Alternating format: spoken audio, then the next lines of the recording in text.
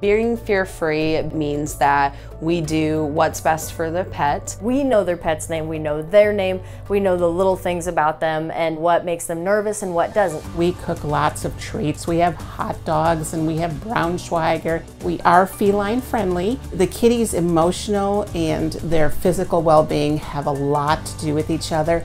We're going to change out our needles between patients. When we give a vaccine or an injection, we do it in a certain place. We do pheromones with them also. Transitioning from a bright area to a dark area or vice versa, it's not something that they do on a regular basis. So we've got quite a bit of light in the large animal facility.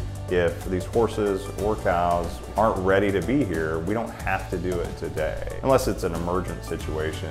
When they're stressed, their cortisol levels rise. That can affect their body and their well-being. They're getting repeated visits throughout their lifetime. It just makes it a much more enjoyable experience for everybody.